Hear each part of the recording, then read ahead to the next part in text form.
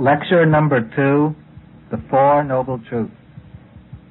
Namo tassa bhagavato arahato samma sambuddhassa.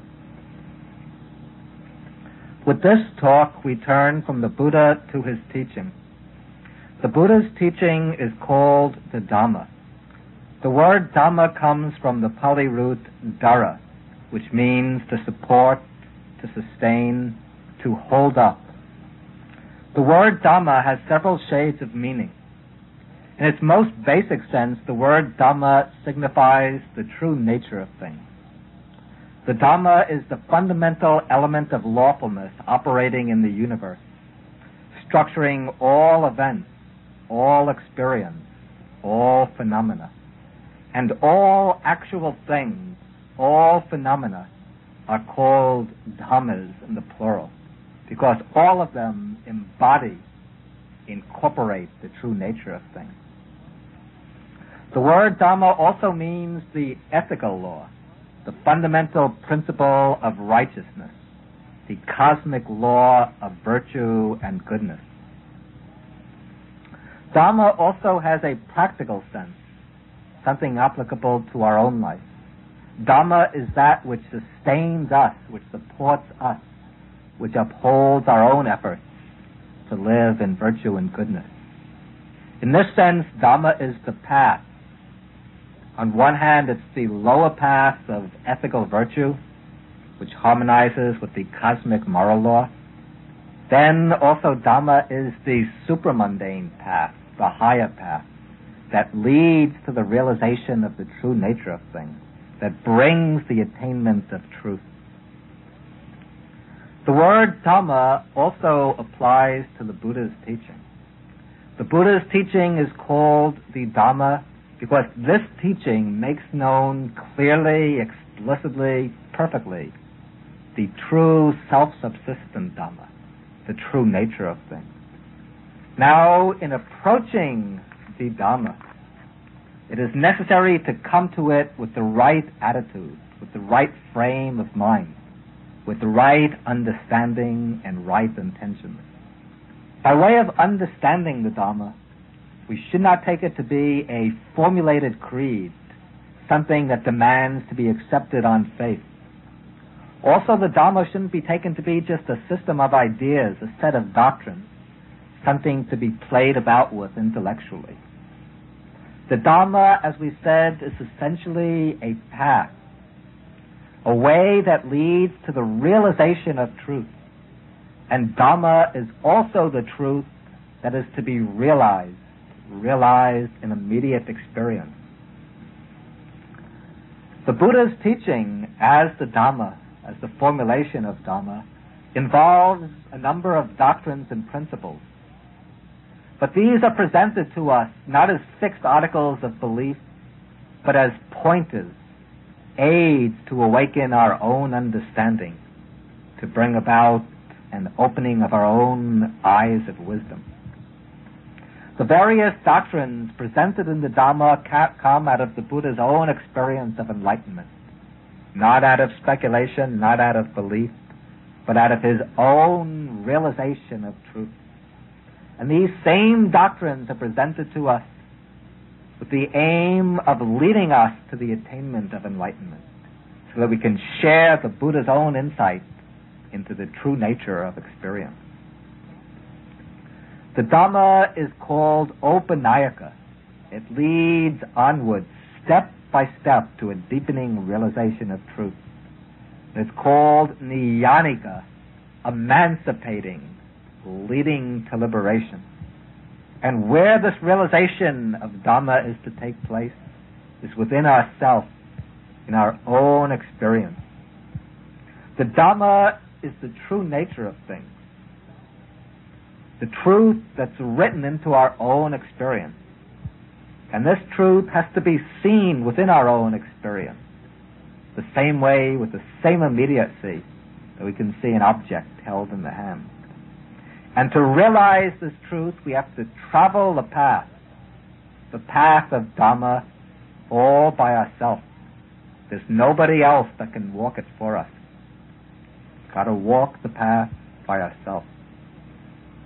But the formulated Dhamma, the Dhamma taught by the Buddha, guides us in our effort to walk the path. It enables us to see, it points out what has to be understood.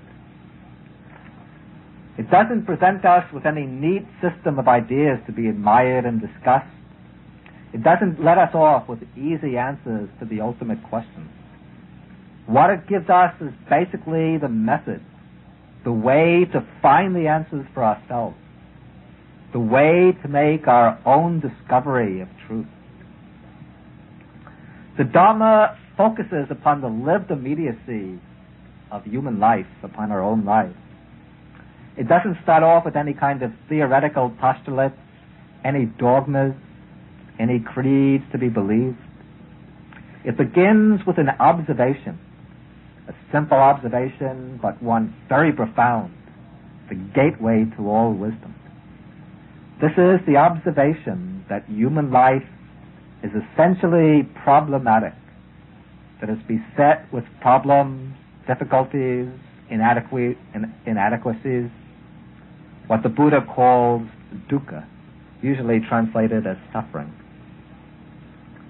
And the value of the Dhamma is pragmatic and instrumental.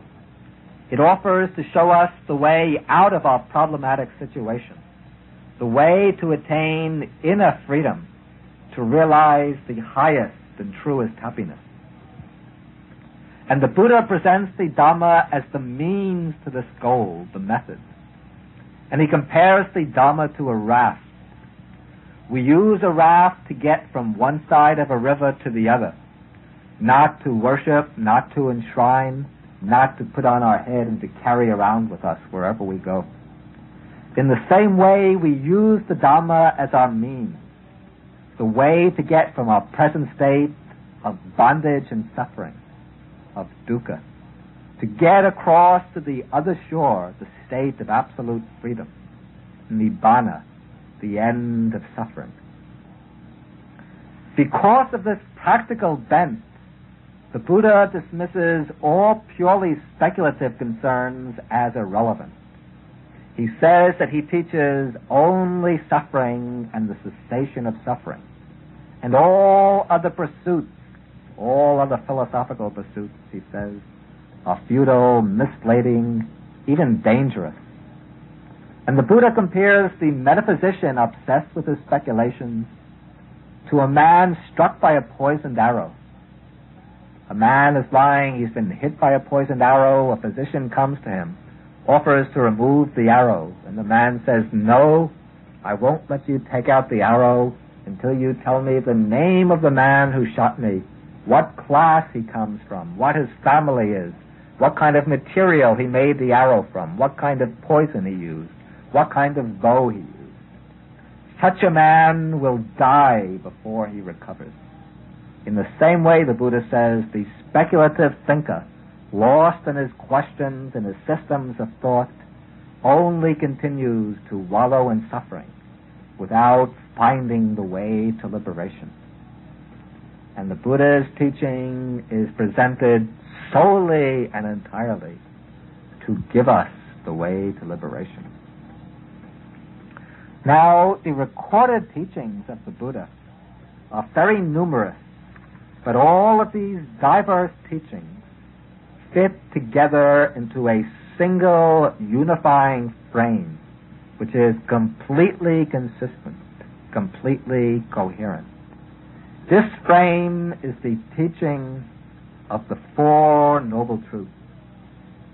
And the Buddha compares the Four Noble Truths to the footprint of an elephant. And just as the footprint of the elephant can contain the footprints of all the other animals, the footprints of tigers, lions, dogs, cats, bears, deer, all fit into the footprint of the elephant. And so all the different teachings taught by the Buddha fit into this single framework of the Four Noble Truths. This is the key which unifies all the different teachings of the Buddha. It's sometimes believed that the Four Noble Truths form an introductory teaching, the ABCs of Buddhism, preparations for the higher doctrines, for the real deep esoteric stuff. This view, however, is not correct. In the suttas, the Buddha makes it clear that the realization of the Four Noble Truths coincides with the attainment of enlightenment itself. In his first discourse, spoken to his first 5 disciples, when he sets in motion the wheel of Dhamma, the Buddha says that as long as I did not fully understand and penetrate the Four Noble Truths, I didn't claim in this world that I had reached the supreme enlightenment. But when I fully penetrated the Four Noble Truths, then I could claim that I reached the supreme enlightenment. And the teaching of the Four Noble Truths was the special mission of the Buddha. It's called the Samukhangsika Dhamma Desana, the unique Dhamma teaching of an enlightened one. And the Buddha says that just as when the sun and moon haven't appeared in the world, then there's no shining forth of light, no radiance, but only darkness covers the world. And there's no discrimination of the day and night, of the seasons and the years. In the same way, he says, as long as a Buddha doesn't appear in the world, then there's no teaching, no exposition of the Four Noble Truths, but only spiritual blindness and darkness prevails. But when a Buddha arises in the world, that is like the arising of the sun and the moon, shedding great light over the world. When the Buddha appears, then there's a teaching of the Four Noble Truths, the explanation and analysis and exposition of the Four Noble Truths. So the special purpose of the whole Dhamma is to make known the Four Noble Truths. And the special aim of those treading the path to enlightenment is to see for themselves the Four Noble Truths. The Buddha says that as long as we remain blind to the Four Noble Truths, we are lost in ignorance. We roam in samsara, the ocean of birth and death, the round of suffering. But when we awaken to the truths, when we make them a living experience, that is the wisdom of enlightenment. That leads to nibbana, to the freedom of the liberated mind. Now, before we can realize the Four Noble Truths, we have to understand them. And to understand them, we have to learn what they are. The first Noble Truth is the truth of dukkha. The term dukkha is usually translated as suffering, but as we'll see, the Pali word has a much deeper meaning than this word. The second truth is the truth of the origin of dukkha, the cause of suffering. And this the Buddha identifies as craving or thirst, the blind, self-centered desire. The third noble truth is the truth of the cessation of dukkha, the end of suffering, which the Buddha identifies as nibbana, the deathless state. And the fourth noble truth is the truth of the path, the way to liberation from dukkha. That is the Noble Eightfold Path. And from this explanation, we can see that the Four Noble Truths actually center around a single theme, a single subject.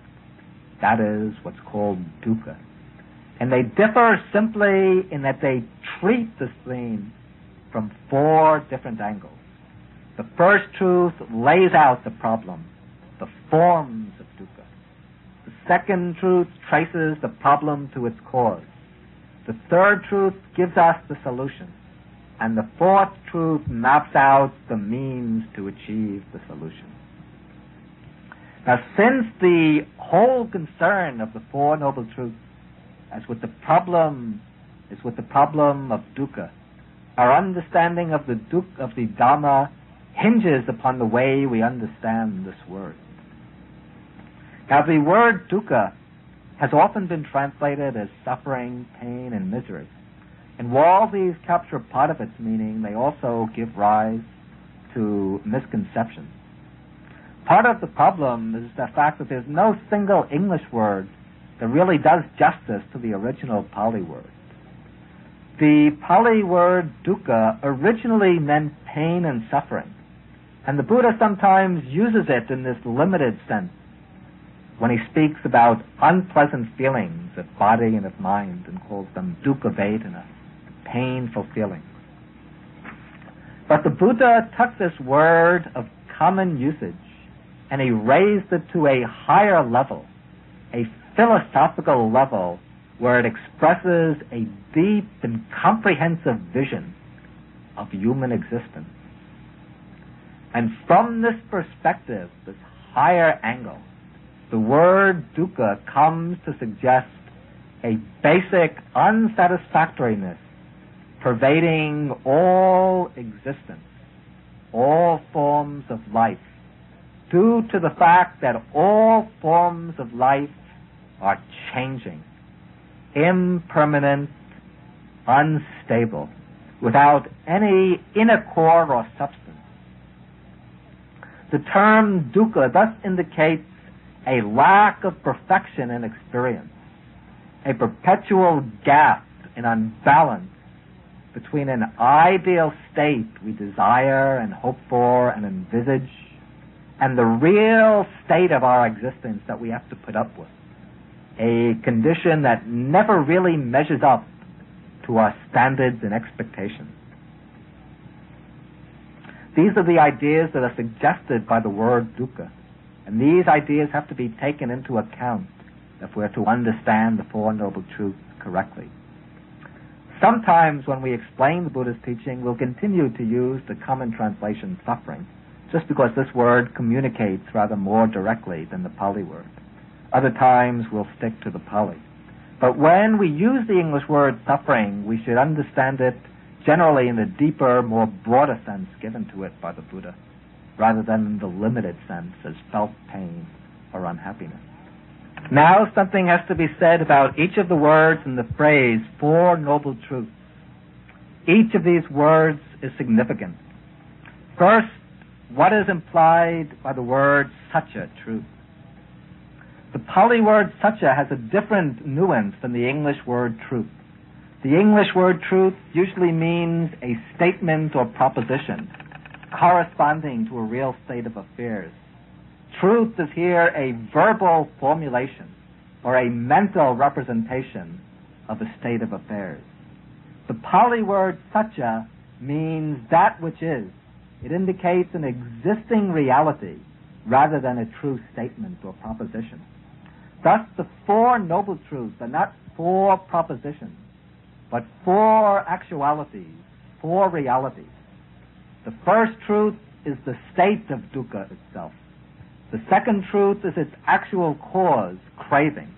The third truth is its cessation, nibbana. And the fourth truth is the path, the Noble Eightfold Path. The fact that these are truths implies that they are not merely formulations propounded by the Buddha. The four truths are four actualities discovered by the Buddha, found by him, seen by him, quite independent of him. In his first discourse, the Buddha says that on the night of his enlightenment, with respect to the Four Noble Truths, the eye arose, the vision arose, knowledge arose, understanding arose. He gained insight into the truths. He saw them. He penetrated them. This means he didn't create them. When I see, for example, this lamp in front of me, my sight doesn't create the lamp. With my eyes, I just see what is already there. In the same way, the Buddha's enlightenment was a discovery of the Four Noble Truths, not a creation of them. And likewise, in following the path, what we aim to do is to awaken to truth, to the Four Truths, to open our inner eye, the eye of wisdom, so that we can see for ourselves the fundamental realities of human life. The truths which are always present but just hidden from our sight due to the screen of ignorance. Now the truths are called Arya Satya, Noble Truths. And they gain the name Noble Truths for several reasons. We can mention three. The first is that they are the truth taught by the Aryans, the noble ones, that is, by the Buddha. That's the simplest reason. The second reason is that they are the truths that lead to the Aryan state. An Aryan is a noble one. And these are the truths that can transform a person into an Aryan, into a noble one. In Buddhist doctrine, all human beings are divided into two general classes. On the one hand, there are the Putujanas, the ordinary people, the unenlightened people. Even if somebody might be quite extraordinary, but if he still lacks the eye of enlightenment, he's a Putujana, an average man, a worldling.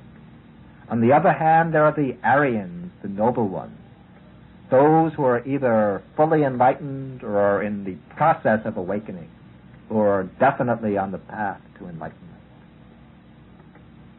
Now, what distinguishes the ordinary people from the Aryans, from the noble ones, is just the realization of these four noble truths. Those who realize them, as soon as they see them, become inwardly transformed. They undergo a spiritual rebirth and become a new kind of man. They leave the ranks of the worldlings, the Putujanas. They enter the ranks of the noble ones, the Aryans. They become bound for enlightenment, incapable of turning back. Then the third reason the truths are called Aryan truths, the noble truths, is because they call for noble qualities. They call for the courage, the honesty, the wisdom, the profundity of character, to see reality as it is. The truths are just so, not otherwise, real and immutable. Tattva avitattva ananyatha. Such as they are, not otherwise, immutable. And those who have the qualities to recognize these truths, these are the true Aryans. Then there are four truths. Exactly four truths. And there are exactly four truths because the four together are needed to constitute a definite logical unity, tied together by the tightest bond.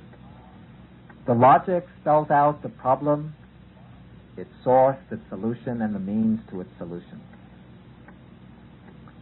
None of these truths can be removed without destroying the very possibility of liberation, and no other truth has to be added to them.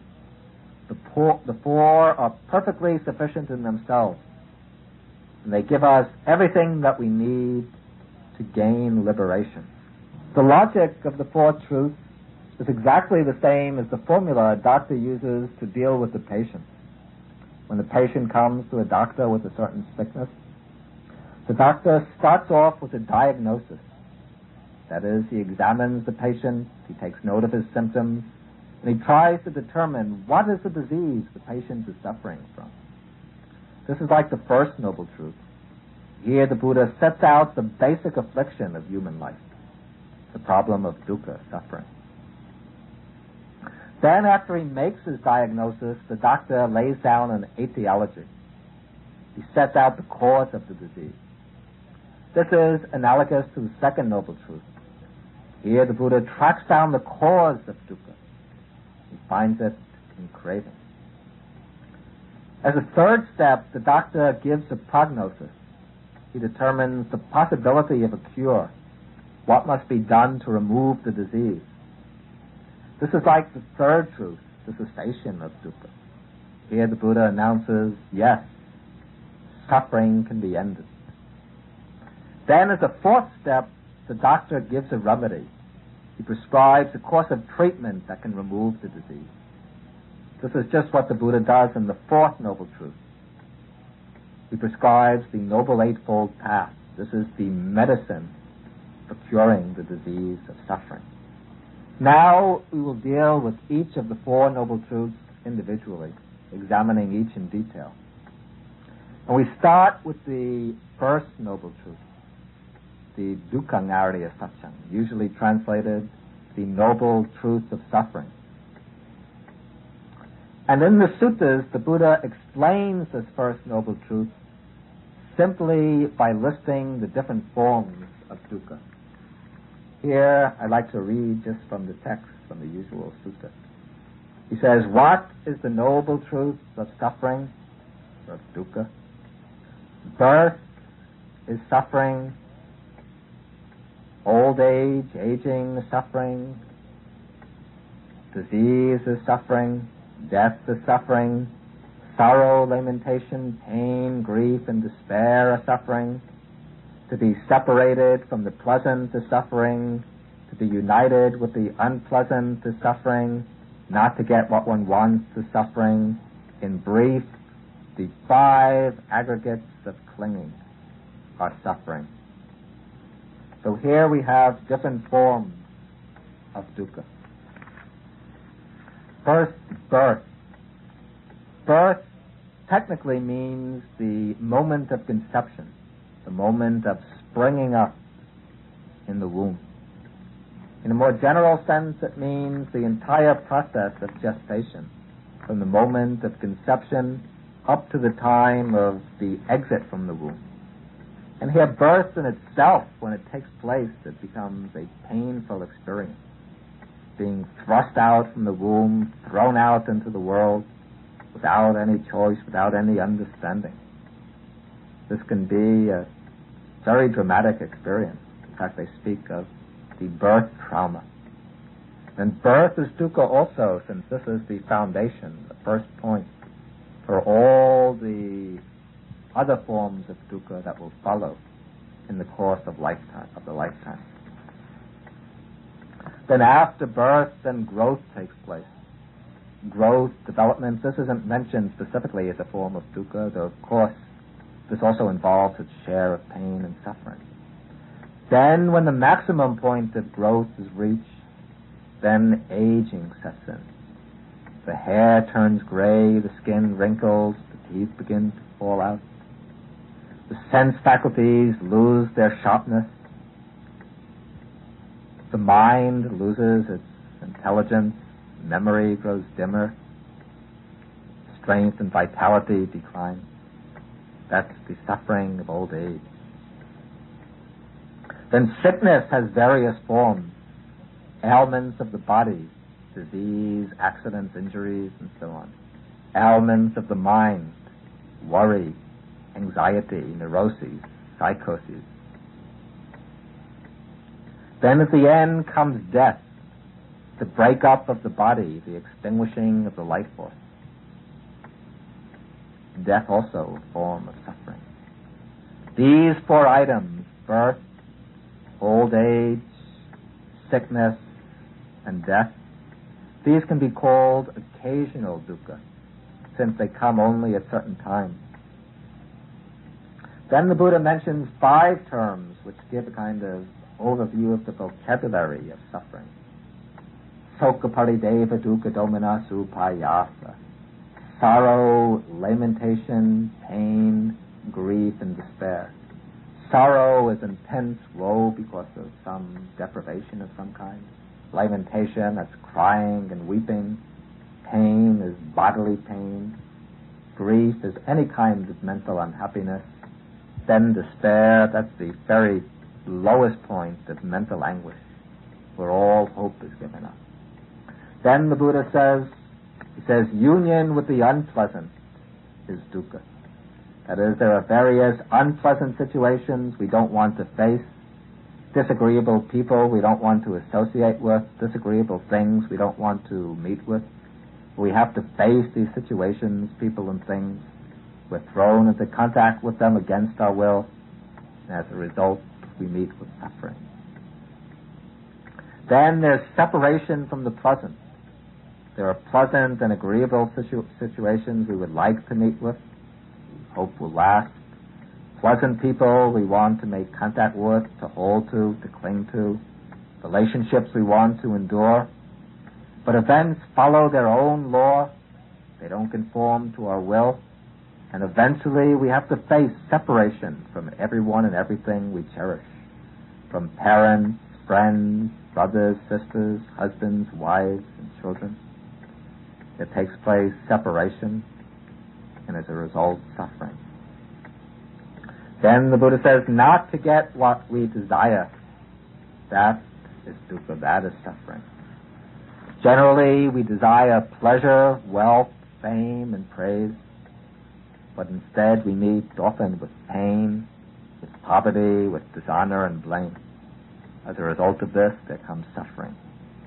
We want to remain young, but we have to grow old. We want to be healthy, but we fall sick. We would like to live forever, but we have to die. Thus, even those types of physical suffering can become types of suffering, not getting what one wants. These three, the union with the unpleasant, separation from the pleasant, and not getting what we want, these can be called frequent dukkha, because we meet them quite often in the course of life. Then the Buddha sums up the whole First Noble Truth. He says, in brief, the 5 aggregates of clinging are dukkha. With this statement, the Buddha indicates that all our experience is included in dukkha. And thus this aspect can be called constant dukkha, continual dukkha. Now we have to understand what are meant by the 5 aggregates of clinging. The 5 aggregates are the basic components of our experience, the basic elements of our existence. We exist as psychophysical organisms, and this organism can be broken down into 5 types of factors. On the one hand, there is the material form. That covers the body, the material body with its sense faculties. That is the physical, the material side of our organism. Then the other 4 aggregates, those cover the mental side. That's the analysis of mind. The mind is analyzed into 4 groups of factors. That is feeling, vedana, the factor by which we feel pleasure, pain, or indifference. Perception, the 3rd aggregate is perception, the factor by which we take note of the properties of objects. The 4th aggregate is the aggregate of mental formation. That is all the mental acts of volition, of will, the different desires, the emotional states, the habitual tendencies of the mind. Then the 5th aggregate is the aggregate of consciousness, vijnana, the basic awareness of an object. So we have the psychophysical organism made up of these 5 aggregates: material form, or the body, and the mind, which is made up of feelings, perceptions, the mental formations, and consciousness. And the reason these are all included in dukkha is that they are all impermanent, changing from moment to moment. In fact, they are only events, momentary events without any inner core, without any substance underlying them, lasting through time. What we call myself, my being, is just a combination, a compound of these 5 insubstantial aggregates, changing from moment to moment. And because our being is always changing without any solid substance inside of it, there is nothing we can hold to in our personalities, in our being, as a basis for lasting happiness. Even though we seek security in the 5 aggregates by clinging to them, by identifying with them, by taking them to be mine, what I truly am myself, we can never find that security. For the 5 aggregates are just a process to becoming. And this becoming of the aggregates, this goes on from life to life, continuously.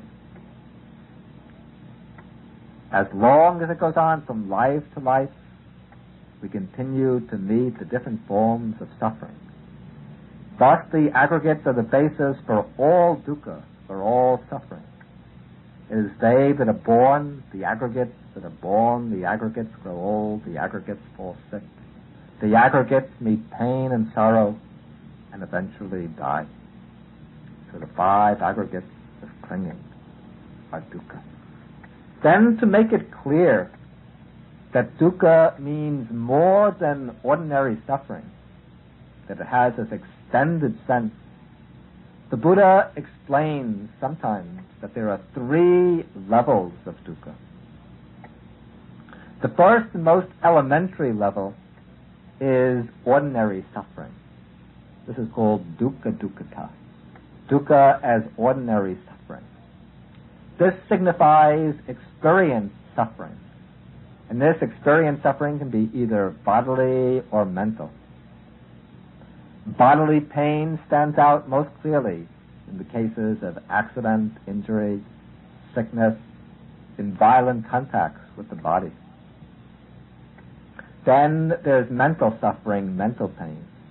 This has a great range from momentary feelings of irritation and annoyance down through deeper experiences of disappointment, of sorrow, grief, frustration, down to the very deepest experiences of anguish, dejection, and despair.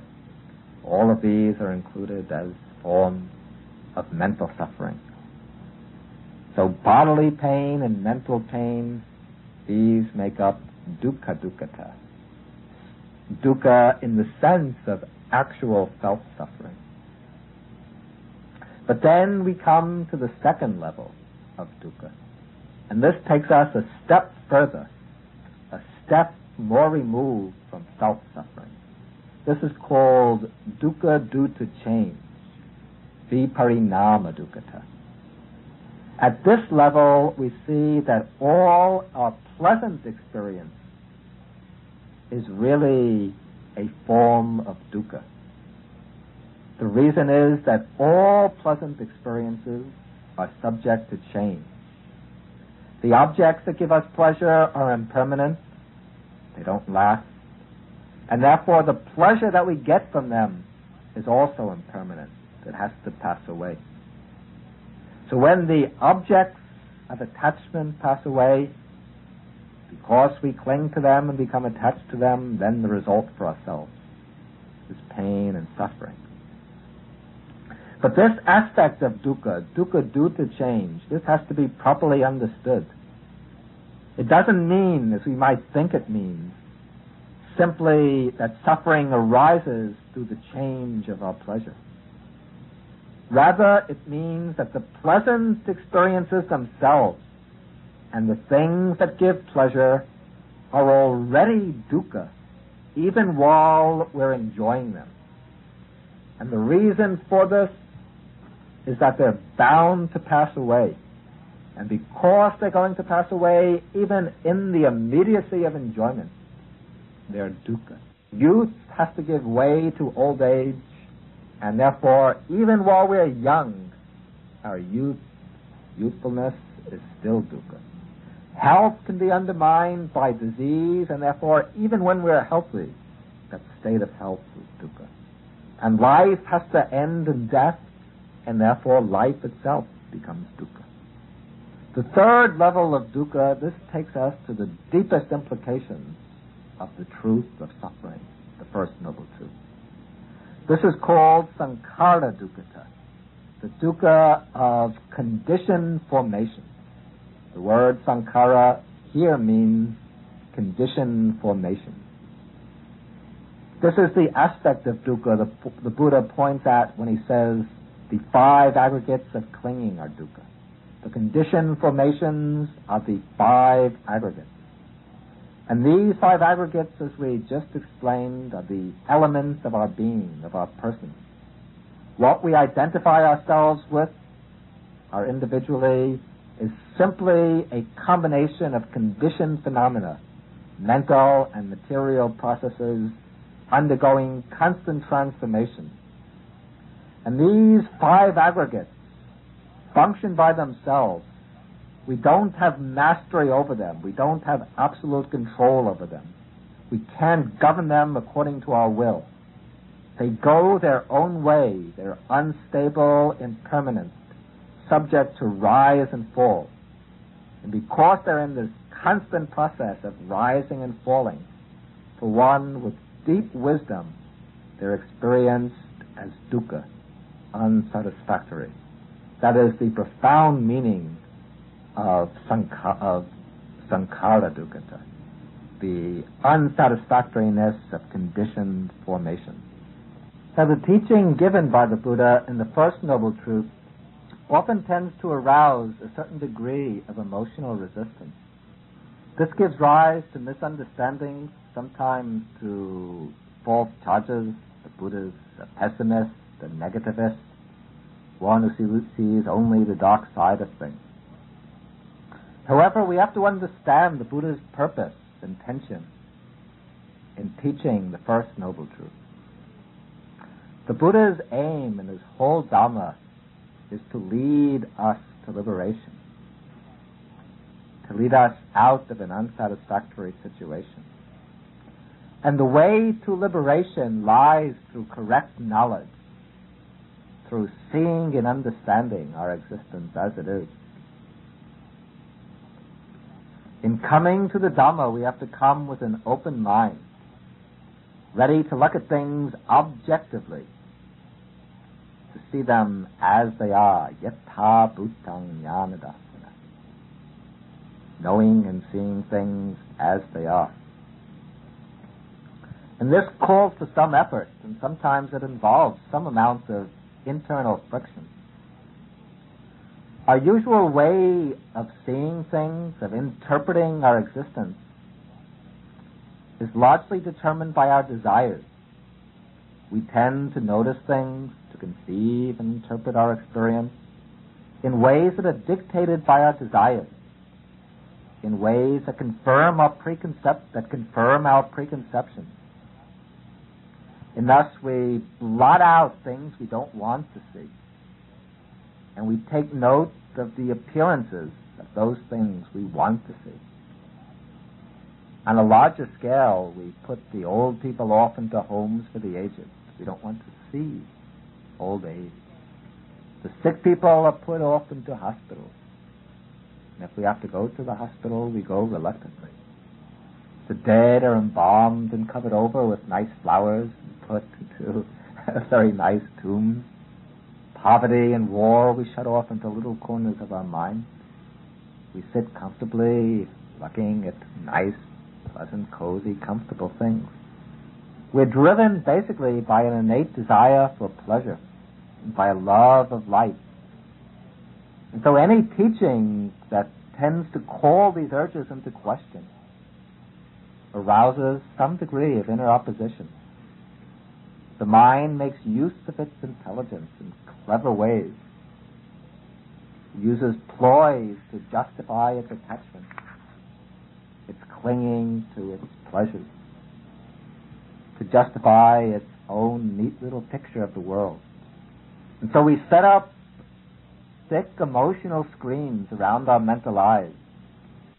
And so we set up thick emotional screens around our mental eyes so that we see and conceive and understand things in ways that are governed by our desires, in ways that turn back and reinforce our desires, that validate them, give them the seal of approval, and let them go scot-free. But the approach required in understanding the Dhamma is quite different.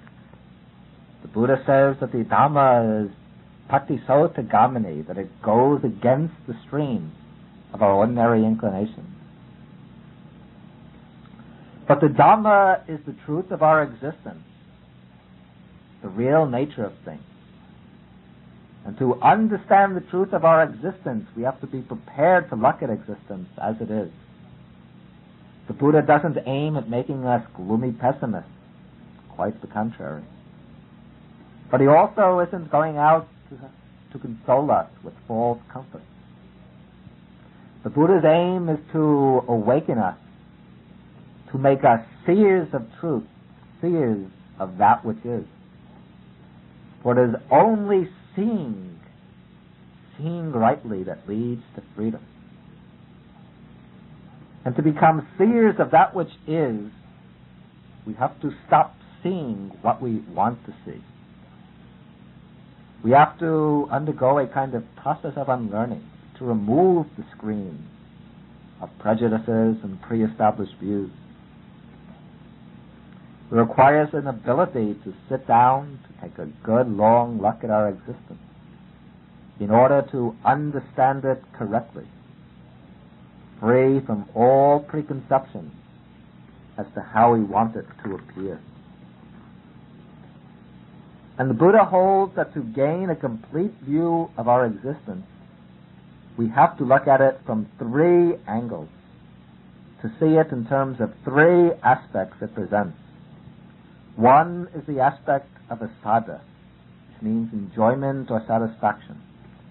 The second is the aspect of adinava, danger or unsatisfactoriness. The third is the aspect of nisarana, release or escape. In viewing our lives from these three angles, the Buddha points out firstly that life involves asada. It involves pleasure and enjoyment. He says that if there was no enjoyment in the world, in our belongings, in our achievements and activities and personal relationships and so on, people wouldn't become attached to the world. But it's precisely because there is enjoyment in the world that people become attached to it. And not all of these enjoyments are wrong or unwholesome. The Buddha never says this. Many can be worthy and many deeply rewarding. The happiness of a good family life, of friendship, of true love, of aesthetic pleasures, of religious life. But the Buddha points out that existence also has to be looked at from another angle. This is the angle of adinava, the unsatisfactoriness, the inadequacy. And this inadequacy consists in the fact that all our experience, including our pleasures and joys, is impermanent. Everything is subject to change, and in many ways, at a deep level, it can be connected with pain and with dissatisfaction. Then the third angle the Buddha indicates is the aspect of release, nisarana. To be free from suffering, we have to put away the attachment and desire for the objects of enjoyment. Since it is this attachment that leads us into the pain and suffering. But still the question might be asked, if life involves both enjoyment and disappointment, both happiness and suffering, why does the Buddha put so much stress on the negative side? Why is he so much concerned with showing up the aspect of dukkha rather than acknowledging both pleasure and suffering equally? To understand why the Buddha makes the problem of dukkha the theme of his teaching, we have to understand the intention behind his formulation of the doctrine. The Buddha's thought really begins not with the truth of dukkha, but with something more fundamental. This fundamental starting point is the fact that all living beings seek happiness. The most basic and universal urge of all life is the urge for happiness. But when we inquire into the nature of the happiness we seek, we find that it is a state free from suffering, an experience that's associated with suffering, that's tied up in some way with pain, sorrow, worry, or dislike, can be pleasurable, enjoyable, but it can serve as a base for true happiness. And therefore we make a distinction between true happiness and seeming happiness, the illusion of happiness. True happiness is a state which is immune to suffering, a state that cannot be touched or corrupted by dukkha. And to find such a state, we have to take the things we ordinarily consider to be sources of happiness and find out if they are really so, if they really can give us the happiness we want. A perfectly complete satisfaction free from any mixture with suffering.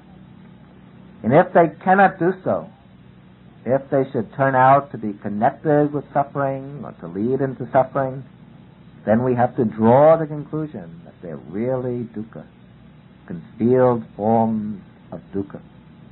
Now, if we reflect carefully, we'll see that a great part of our common experiences of pleasure and enjoyment is bound up in some way with pain. It involves a subtle kind of dissatisfaction. This might not be evident at once, but it becomes clear when we reflect carefully. We use what the Buddha calls yoniso manasikara, wise consideration. Let's take the things we ordinarily turn to for happiness. What are these?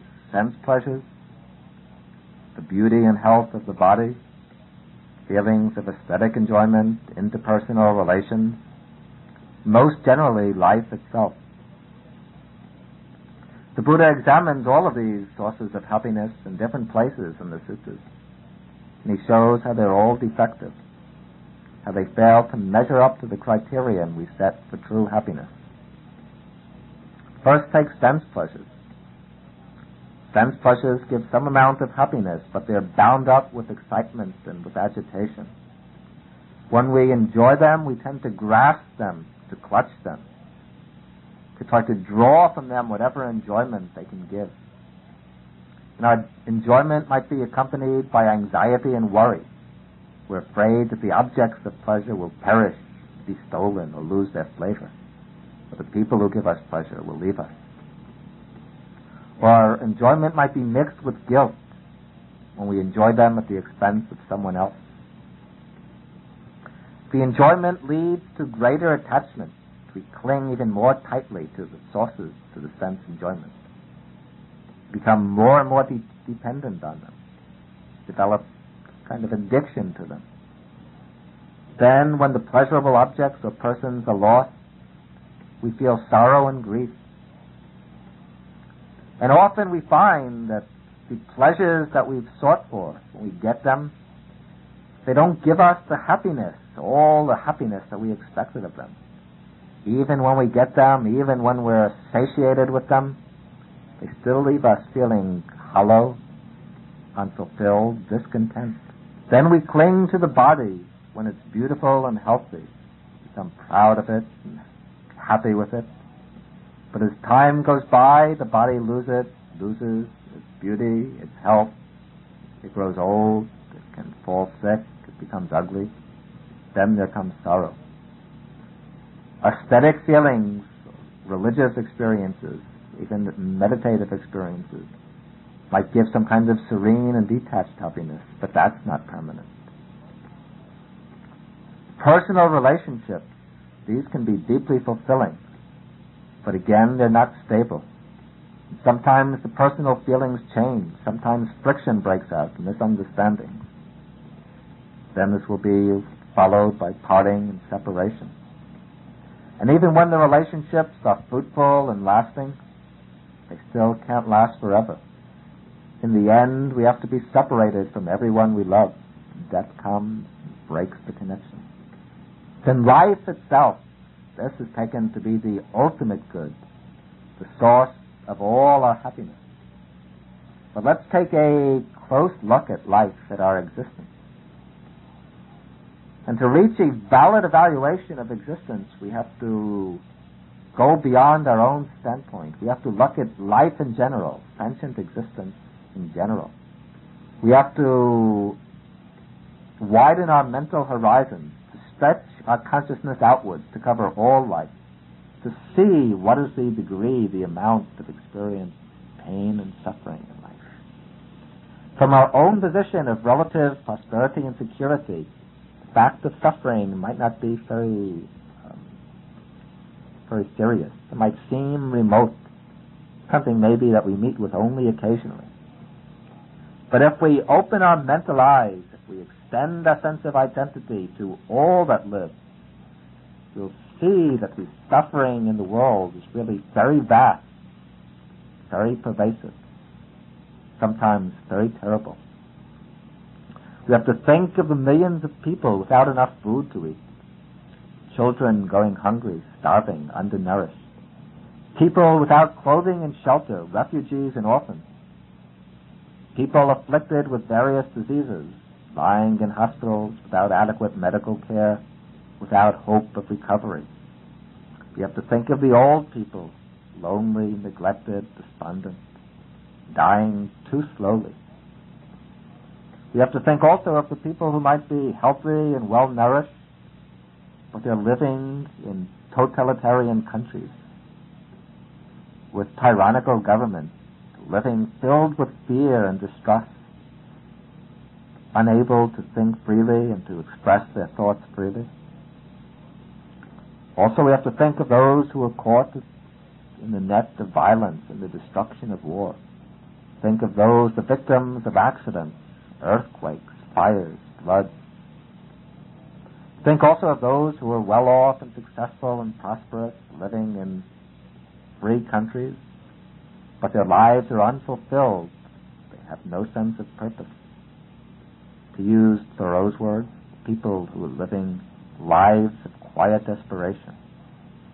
Then we have to think more widely even than the human world. Think of the animals as well. Wild animals living in a constant struggle for survival. The only rule is to devour or to be devoured, to kill or to be killed. You have to think also of the domestic animals living in their dullness, forced to work, driven by men to work, raised to be slaughtered and eaten.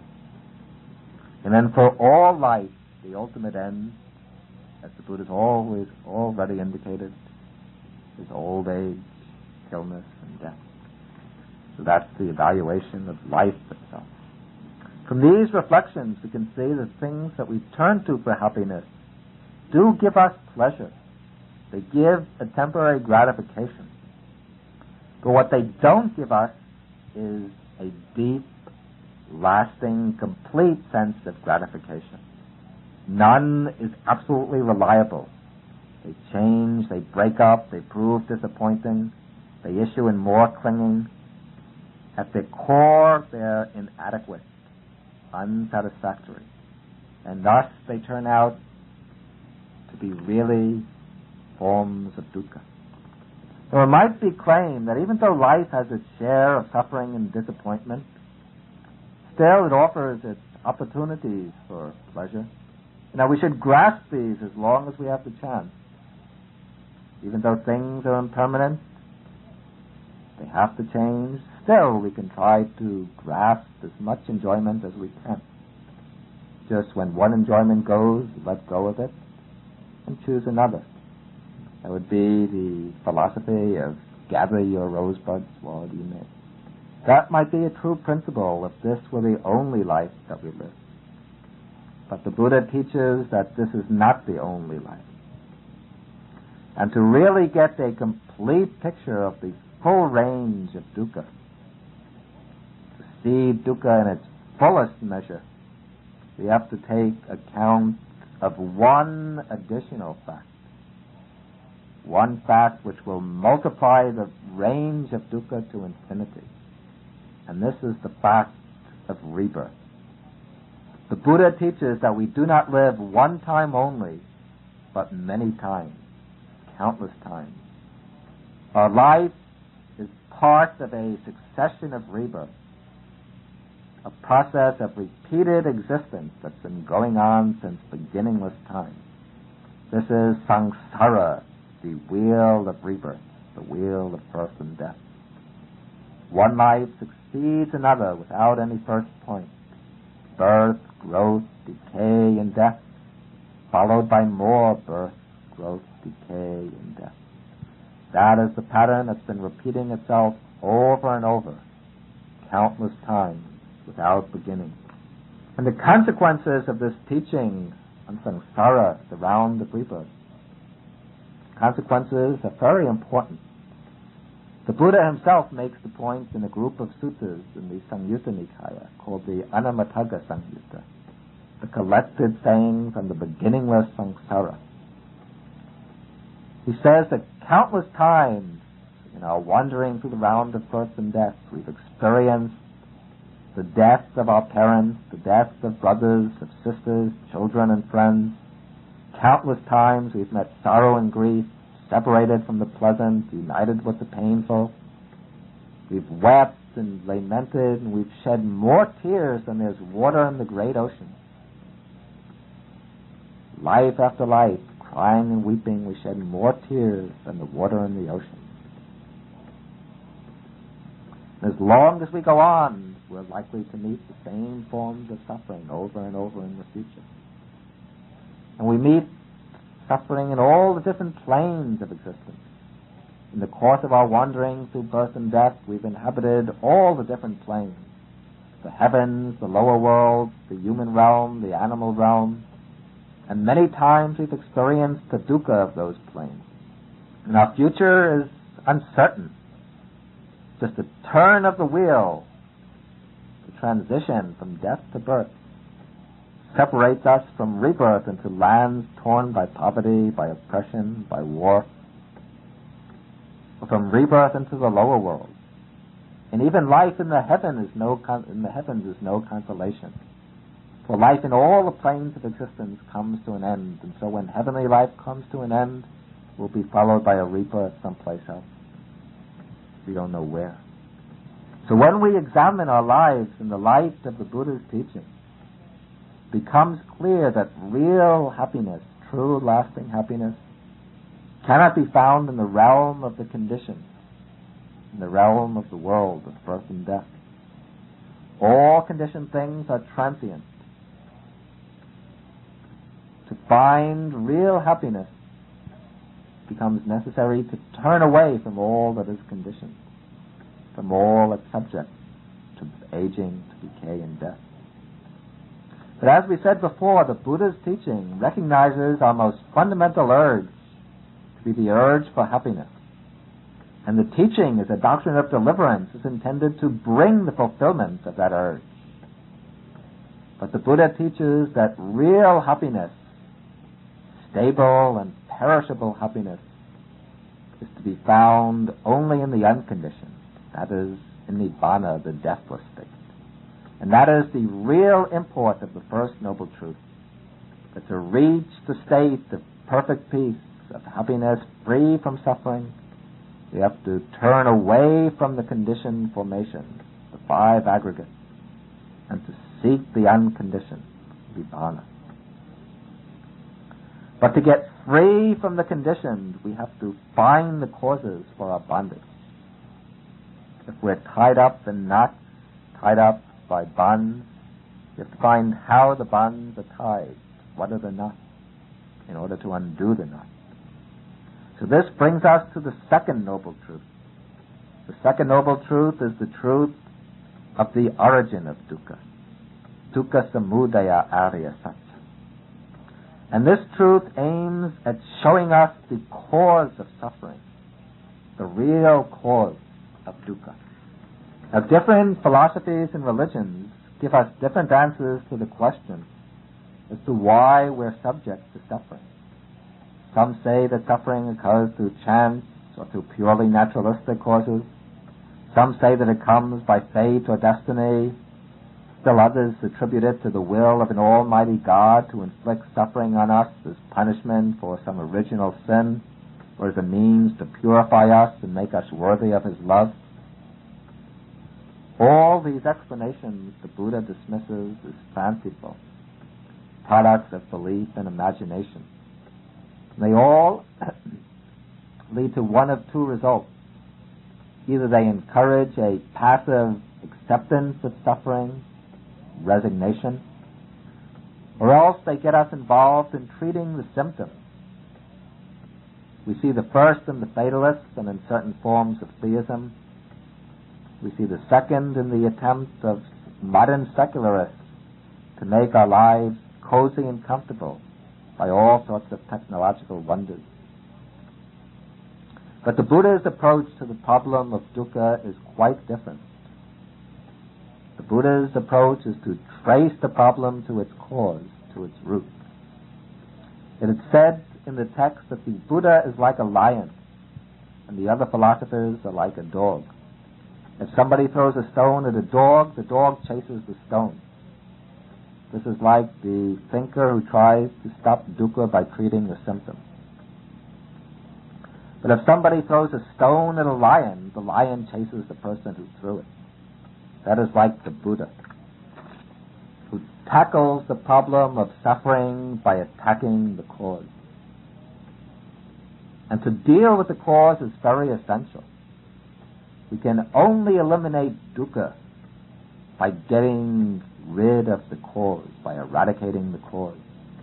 If we deal only with the symptoms, with the forms of dukkha, and leave the cause intact, then beneath the surface, beneath our comforts and pleasures, the volcano of suffering will continue to gather force, and in time it's bound to erupt. So in the second noble truth, the Buddha points out the origin of dukkha. And the cause, he says, is craving. Pali tanha. Let me read the Buddha's own words. What now is the noble truth of the origin of dukkha? It is craving, which gives rise to repeated existence, produces rebirth, which is bound up with pleasure and lust, and finds ever fresh delight, now here, now there. It is of three kinds: sensual craving, craving for existence, and craving for annihilation. First, we have to deal with the word tanha. The word means literally thirst. We follow the common practice in translating it as craving. Some writers explain tanha as desire, but this translation can be misleading. It might suggest that Buddhism insists on eliminating all desire, which is false. The Buddha recognizes that desire is ambivalent. There can be good desires, the desire to practice the Dhamma, the desire to give, to observe precepts, the desire to help relieve the suffering of others, and so on. There can also be neutral desires, the desire to take a walk, the desire to sleep when tired or to eat when hungry. And there can also be unwholesome desires. It's the latter desires, the unwholesome ones, that are meant by craving or tanha. That is, desire grounded in ignorance and delusion, in the drive for personal gratification, the desire seeking pleasure, power, high status for oneself. And though craving is singled out as the cause of dukkha, it shouldn't be thought of as the only factor involved in the origination of suffering. Tanha is selected because it is the chief factor, the principal and the most pervasive factor. Craving is the active accumulator of dukkha, the factor which can be seen most clearly in the workings of our minds, and the factor which has to be brought under control in treading the path. But craving always works in a whole complex of factors. It's conditioned by ignorance and by the psychophysical organism. It's directed towards feelings and it requires objects. It uses the psychophysical organism as its instrument. It issues in clinging and grasping and holding. It builds up formations which perpetuate dukkha. All of this becomes clear in the teaching of dependent arising that we'll explain in lecture number 4. The Buddha says that craving takes 3 forms. There's sensual craving, kama tanha, craving for existence, bhava tanha, and craving for annihilation, vibhava tanha. Sensual craving is desire for the 5 objects of sense pleasure. Craving for pleasant sight, sound, smell, taste, and touch sensations. Also for the enjoyable ideas, images, and so on based on those sense impressions. Then there's craving for existence, bhava tanha. This is the desire for continued survival, the life urge, the drive to go on existing and to take on special forms, to become prominent, famous, and wealthy, to become this, to become that. When joined with the belief in a permanent self, the craving for existence issues in the desire for personal immortality. Then there's craving for annihilation, for non-existence, the wish for self-annihilation. This arises when the pain of life becomes so unbearable that one wishes to escape by annihilating oneself. Most evident form is suicide, though it can also take on forms of self-destructive behavior. And now we have to see how craving originates dukkha. The causal role of craving can be seen at two levels. We can speak of a psychological level and then a universal or cosmic level. First, at the psychological level, we find that craving is the underlying root of unhappiness. Sorrow, grief, fear, worry, disappointment, all these can be traced to the desire for personal gratification. In the Dhammapada, the Buddha says, from craving there arises sorrow, from craving there arises fear. Craving gives rise to sorrow when we're separated from the persons or things we're attached to, when our hopes are disappointed, when we meet with rejection, fail to get the things we want. Craving also gives rise to fear. We become afraid of losing the things we've obtained, afraid they might be destroyed, afraid the people that we like might reject us, or that circumstances might separate us. There are several stages in the psychological process by which craving leads into dukkha. First of all, at the very moment craving arises, it brings along a certain feeling of dissatisfaction, a tension causing pain and unhappiness. This feeling is born from the contrast between one's present state of lack, oneself without the object, and the possibility of fulfillment, oneself in possession of the object. This is the suffering of lack. Then to get the object, we have to search for it and strive to acquire it. This is the dukkha of striving and seeking. Then once we get the object we want, then we have to protect it, to safeguard it, to make sure it doesn't get stolen, break up, perish. Thus our enjoyment of the object is accompanied by the suffering of protection. And then once the object breaks up or the loved one goes away, then there comes the suffering of loss, the suffering of deprivation. At a subtler psychological level, even when we get the objects we desire and can enjoy them freely, then if we examine our minds carefully, we find that simply yielding to desire doesn't bring deep satisfaction. It brings only a temporary gratification, which actually fuels the force of craving, so that craving arises more strongly in the future, with greater force and power than before. We need more pleasure, more money, more power, higher position. It becomes even more demanding, more insatiable.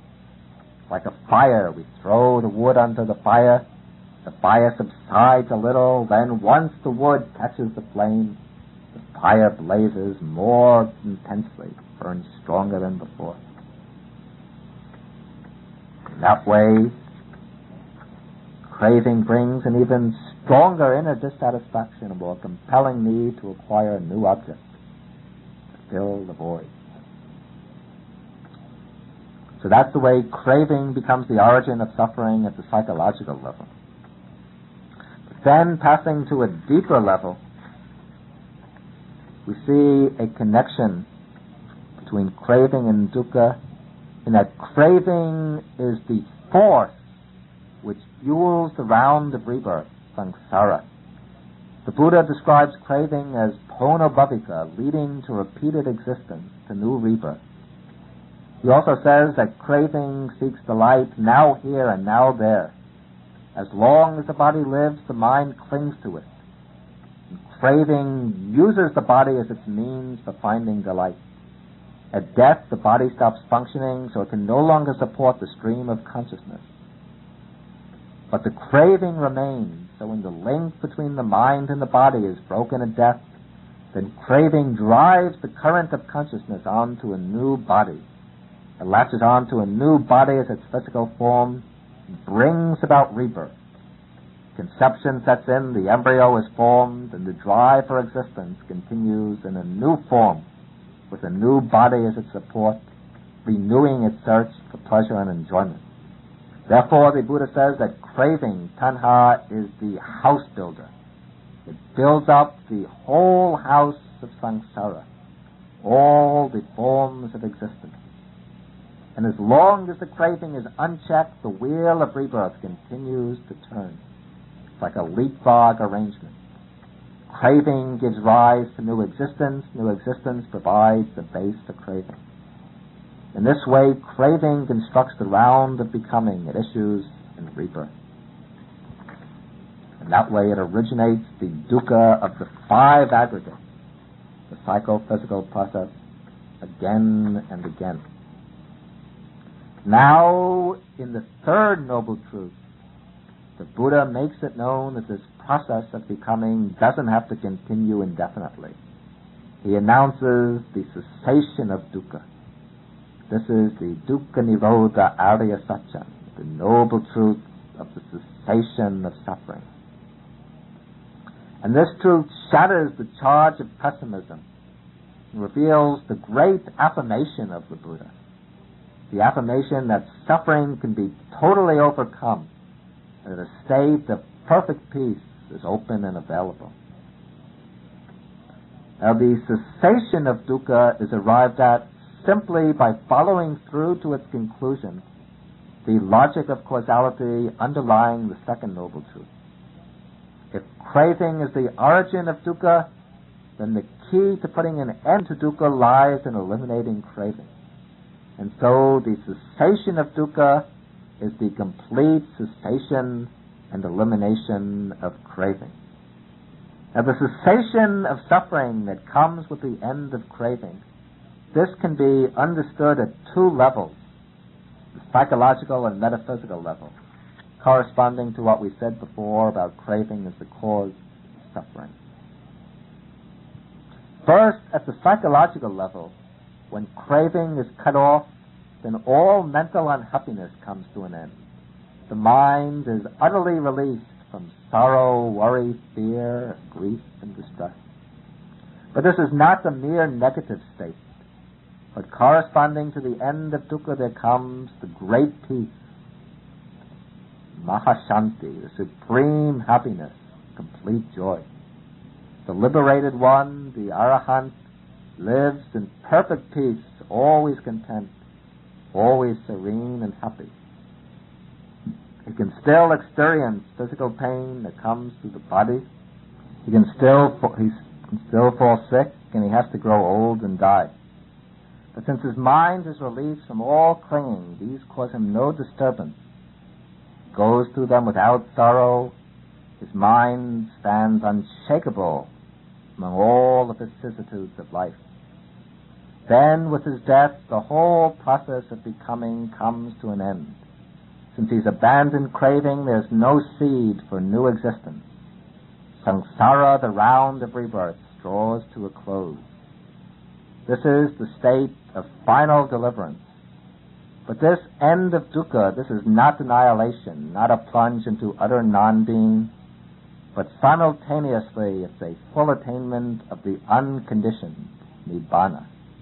The liberated one passes out from the world of becoming to a state which is immeasurable and inconceivable, beyond the range of concepts and words. Thus, the third noble truth, the cessation of dukkha, is the reality designated nibbana. Then, in the fourth noble truth, the Buddha points out the way to bring about the end of dukkha, the path to reach nibbana.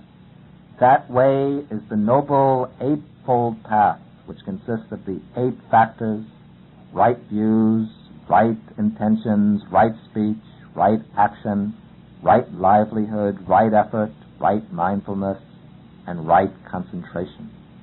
This is a practical course of treatment which can be applied to our life to overcome the problem of dukkha. So the fourth noble truth is the way to the cessation of suffering, the noble eightfold path. As we go along, we'll deal in much greater detail with the third and fourth noble truths. Here we just deal with them lightly. We'll deal with them more in later lectures. Now we conclude by explaining the functions to be performed with regard to each noble truth. For each of the four noble truths presents a challenge. It imposes a particular task which the follower of the Dhamma has to take up and fulfill. The first noble truth, the truth of dukkha, has to be fully understood. We have to understand the truth of our own existence, of our experience.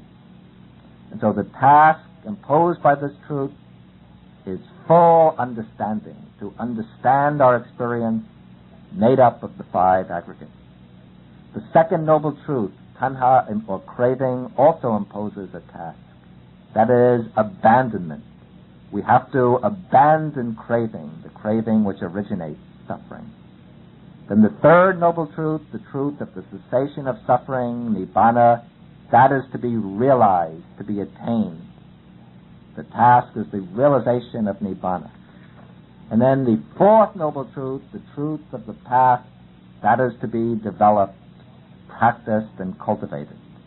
By developing the path, we come to the full understanding of dukkha. By understanding dukkha, we abandon craving. And by abandoning craving, we realize nibbana, the end of dukkha. In this way, the development of the path is the key to fulfilling all four functions regarding the Four Noble Truths.